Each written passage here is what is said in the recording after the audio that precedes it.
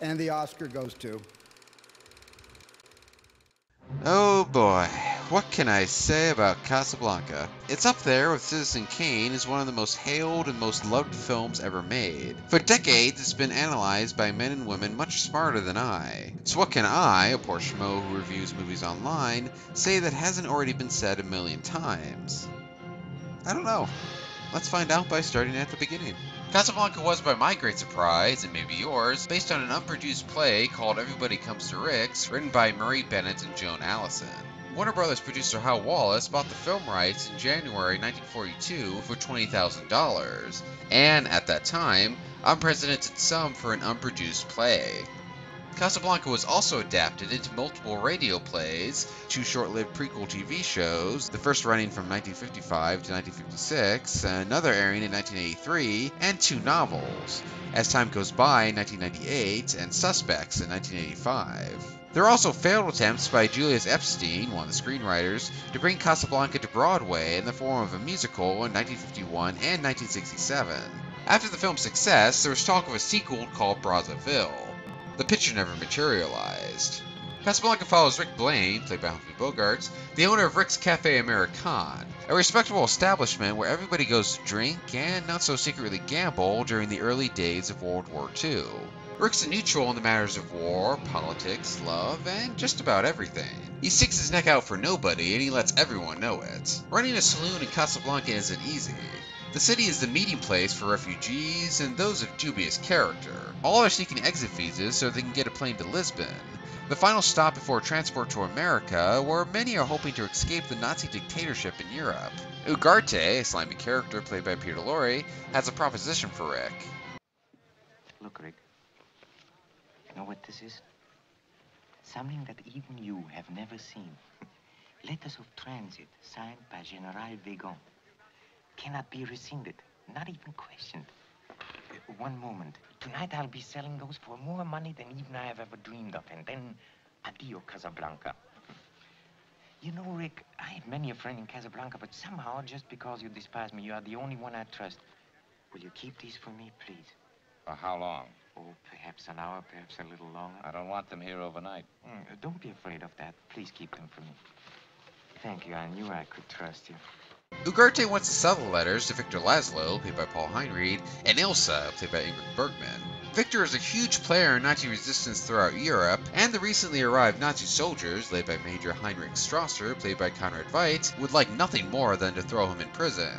After Ugarte is captured by local police, Rick is unwilling to give the papers to Ilsa and Victor due to a past love relationship between him and Ilsa that didn't end on the best terms. In the meantime, a sharp eye is being kept on Rick, Victor, and Ilsa by Captain Renaud, played by Claude Rains. Renaud is the crooked head of local police who is kinda sorta friends with Rick and is a frequenter of his saloon, the gambling section particularly. The captain is a complicated fellow, but he is not about to let anybody leave Casablanca without his authorization, especially if they are of interest to the Third Reich. Sidney Greenstreet also appears in a supporting role as a competitor of Rick's.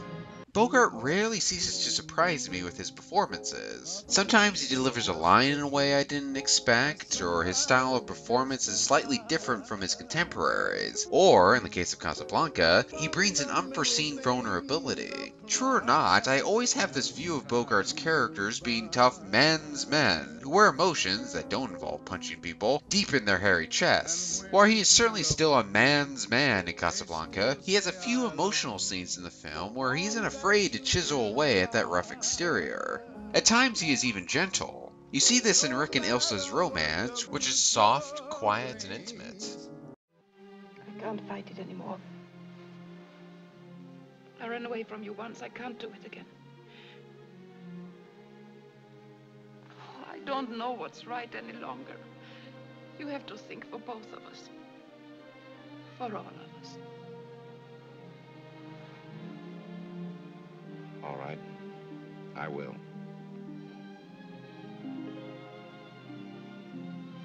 Who's looking at you, kid? I wish I didn't love you so much. It's such a great thing for Bogart to bring to the role because it pulls away at the old-fashioned acting of the Golden Age and shows modern audiences that people 73 years ago experienced and suffered through the same emotions as we do now. It's an in for a new generation. The screenwriters seamlessly tie the romance in with the war story. The early 1940s were partially a time of fear.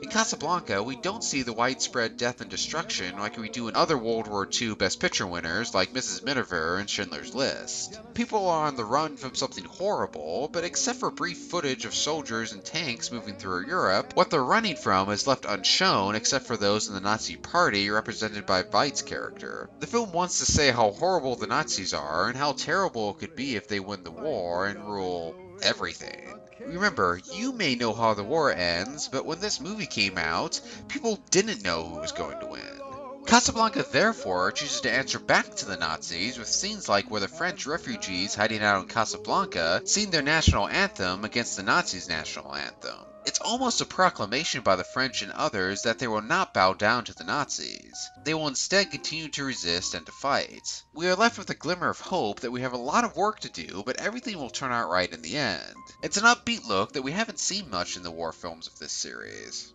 The romance plays an important part in this side of the film by showing us what's being destroyed by the war. Yes, millions of soldiers are dying, but, like Mrs. Miniver, normal people are being affected too. Newly married couples who just want to live a happy life, average Joes who probably just want to make a living, and those with past relationships that are being rekindled. Casablanca was intended to be just another Warner Brothers love story, but the war theme is handled so well that it still hits you today and should continue to be talked about.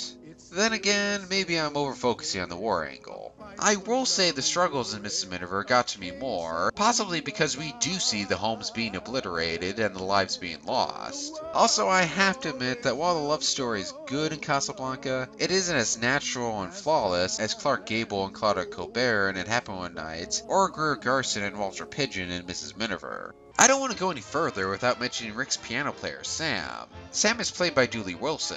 Wilson was an African-American actor, singer, and drummer. He fakes playing the piano in this movie. Unlike the few other black characters we've seen in this series so far, we finally have a real person without any hints of the yes'em or any other black racist stereotypes that plague Cimarron, or even, to an extent, Gone with the Wind.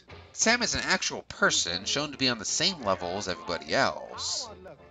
Well, sort of. Wilson's part is minor when you really look at it. He's billed low on the cast list, and his character does work for Rick. But Rick makes it crystal clear that he sees Sam as an equal, both as a man and as a business partner. They're good friends, and color doesn't matter to either of them. They love each other and want the other to be happy. They fight sometimes, but Sam isn't afraid to stand up to Rick when the latter gets angry. Black characters still had, and have, a long way to go, but actual progression from racist stereotypes is so nice to finally see in this series.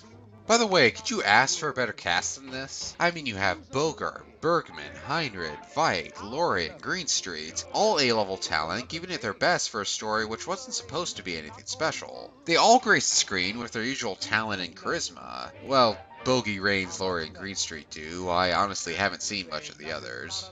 If I had to single out one actor that wasn't Bogart, it would be Claude Rains. This man damn near steals every scene he's in. I don't know if it's the dry wit, the below-the-surface contempt for the Nazi Party that he hides with fake loyalty knowing he'll be killed if he shows opposition, or if it's that magnificent voice. But every scene he's in is a highlight. He's also given my favorite part in the whole film. Everybody is to leave here immediately. This cafe is closed until further notice. Clear the room at once.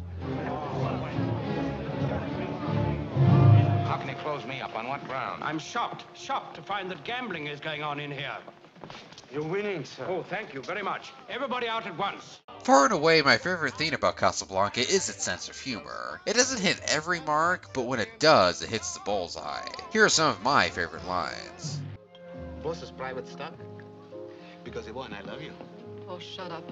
All right. For you, I shut up. Because you won, I love you. Give me another. Tasha, she's had enough. Don't listen to him, Sasha. Fill it up. He won, I love you. But he pays me. Et moi, je vous dis que l'attitude de l'Italie est immonde. Qu'est-ce que vous auriez fait sans l'armée allemande? Et la Grèce. Ce pauvre petit pays de Grèce, mon cher. Viens. If he gets a word in, it'll be a major Italian victory. We have a complete dossier on you. Richard Blaine, American, age 37, cannot return to his country. The reason is a little vague. We also know what you did in Paris, Mr. Blaine, and also we know why you left Paris. Don't worry, we are not going to broadcast it. Oh, my eye's really brown. Now for the part that will probably give me some dislikes. For all its many positives, I do not love this film. I don't.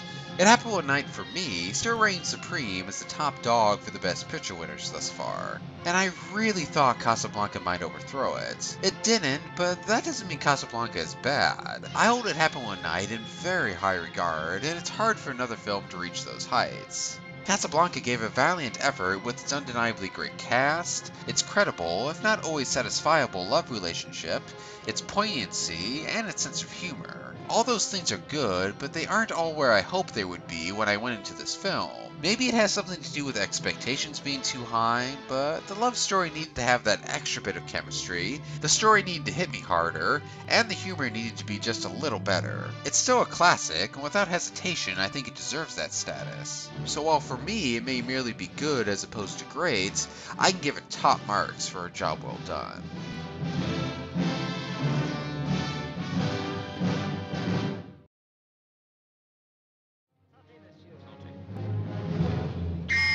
Everybody's to leave here immediately. This cafe is closed until further notice. Clear the room at once. How can he close me up? On what ground? I'm shocked to find that gambling is going on in here. You're winning, sir. Oh, thank you very much. Everybody out at once.